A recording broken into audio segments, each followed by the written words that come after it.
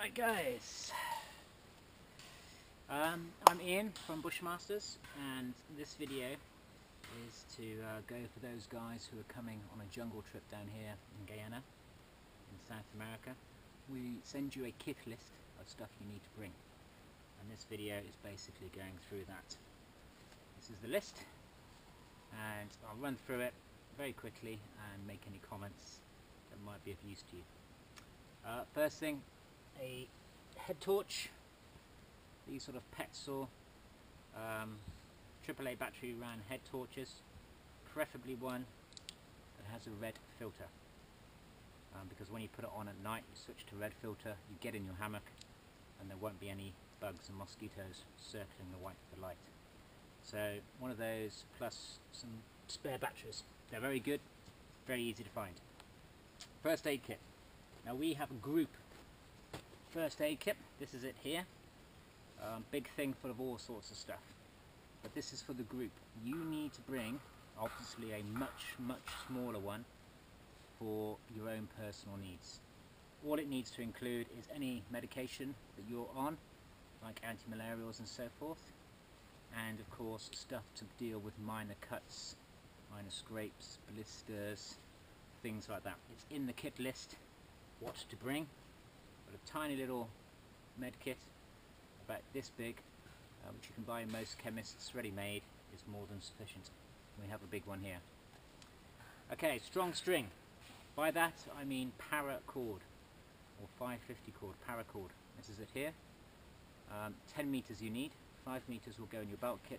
5 meters is for miscellaneous use, broken shoelaces, etc. Make sure you bring paracord. Mosquito repellents. A bottle this size is all you're going to need. 50% DEET. Don't bring anything else, only bring DEET. Maximum 50% concentration. Next one, notebook and pen. Normal sort of book. This is Write in the Rain. Don't know if you can see the logo there. writeintherain.com, and you can buy waterproof notebooks from them. Pen, pencil, etc. Sun cream, sunblock, pretty obvious what that is, I think you all know. Only a small amount and with a screw top lid. This is a screw top lid, not a lid you pop open, because that will go everywhere. So, and that's mainly because when we're on the rivers or in the savannah it can be very hot, very sunny, so you would need that. A sarong or towel is next. Something like this, pretty big, not a small tiny little thing. You can see that. This is one of those quick drying towels, but a sarong will work just as well, and you need one of those. Swimming kit. Often we're in the river. It's not essential, but if you want to bring swimming shorts, etc., you can do. But often I just jump in with my clothes on and wash those at the same time. Okay, sandals. Something like this. A pair of Crocs. They're rubber, so they don't soak up water, so they don't get heavier, and they also dry. They're all enclosed, so you can't stub your toe on anything. And they've got a little thing at the back which means it can stay on your foot when you're swimming in the river, so you don't stick your feet in spiny trees or something. Okay, do not bring the sort of thing that you use to go diving with, little booties. They soak up the water, they stay wet, you'll be wearing them in the evening and your feet will continue to be soaking wet, which leads to immersion foot or trench foot. Bring something like this that can dry. Tevas, Merrells, they all make similar things. Next one is a small sewing kit. Mine's quite large because I'm always repairing rubbish. Just a few needles and some cotton is all you need. Literally 2 or 3 needles and some thread, so you can stitch up any repair, any rips to your clothing and so on. Sun hat, important for the boats. Make sure it is a broad brimmed hat like this. Not baseball hats, not a pink hat, broad brim hat like this to keep the sun off everywhere. Okay, next one is washing kit. Very basic. Toothbrush, toothpaste with a screw top lid, not a pop top.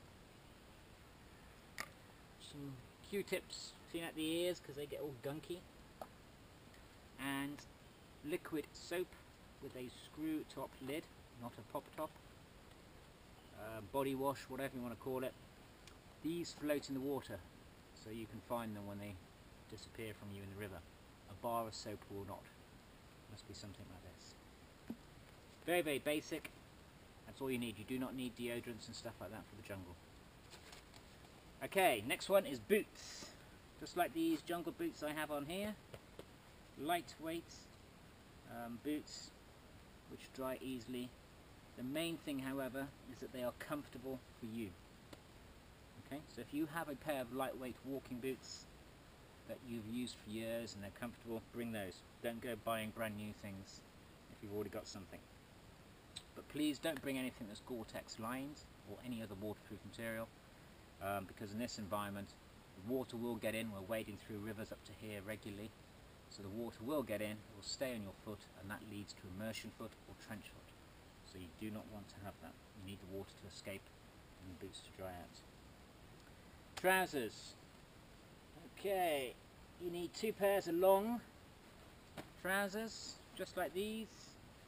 Lightweight material. These are Crag Hoppers, North Face, etc. They all make them. You need 2 shirts. Again, this is Crag Hopper stuff. As you can see, it's ripped, so I've got some sewing to do. Same as this one. Underwear and socks. 3 pairs of socks. 3 pairs of undies.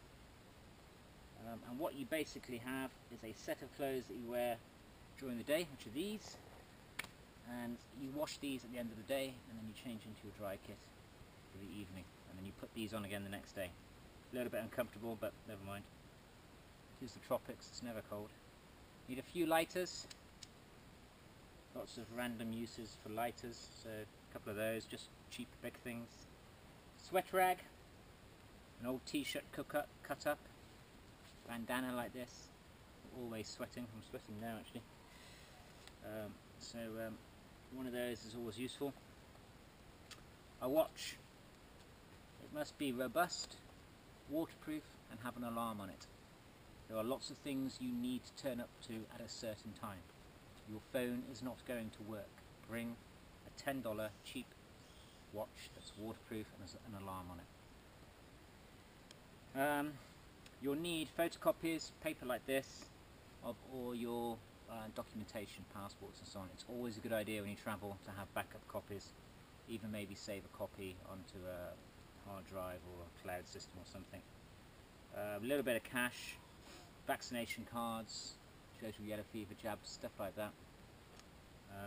And then obviously a pair of shades, cool Oakleys or something, so the photos look good. And that's basically it. There is additional kit which, if you wish, you can bring. Obviously a camera. This is an Olympus Tough waterproof camera, which I carry around. Make sure you've got a few spare batteries, and I also bring one of those Power Monkey things which you just plug in with the cable that charges up the battery in here. So they're always useful. If you can, bring a waterproof one, because this environment, even if it's dry season, the humidity gets into the cameras and destroys them. Waterproof ones are much better. A multi-tool, if you want to bring that. Leatherman. This is a Gerber. I use both, they're cool. You're always using them for little things, making fishing kit, cutting up stuff, what have you. So one of those is useful. A book to read. I'm reading Everest 53, just finished it last night. Awesome read. Vultures just landed over there. Yeah, Everest 53, awesome read. Recommend it to anyone. But of course these days everyone's going electronic. This is a Kindle, and this has got, I don't know, 30-40 books on it already. Brilliant piece of kit. Battery lasts a month, so I don't have to bring any recharger. Although, if I got the cable, I could always use that Power Monkey that I use on the camera if I needed to. I also, on these things, keep copies of all my passport information, stuff like that, just in case. You never know when you travel.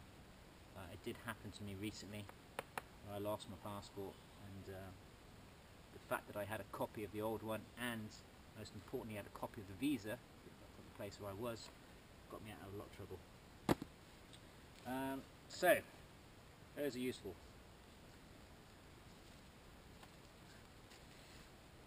If you want to bring to the jungle extra colos, a t-shirt, something like that, you can do. It's not needed. What I'm showing you here is what you need. If you want to bring it, you can. And then of course, final one, any goodies.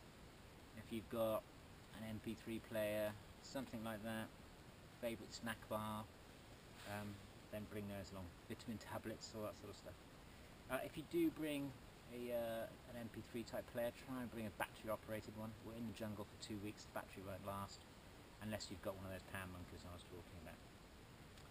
All this kit, guys, is, as you can see, pretty small. It's not a big amount. You can put this in a carry-on holdall. I would recommend that if you fly down here, things like your boots, anything critical, you carry on the plane or you wear it. Obviously your knife you can't, some stuff like that, but personally your knife, your boots, your personal medications, a set of clothing, definitely bring it on the plane, not in the hold, on the plane. Okay, that's it. This is the jungle kit, guys. Okay, this is not everything you bring to the country. This is what you take into the jungle. Obviously we're going to be going out, having a few beers at the end, you'll be travelling down, maybe travelling on somewhere else. All that stuff is in addition to this. A pair of jeans, shirts, favourite partying gear, whatever it may be. Okay, that's it.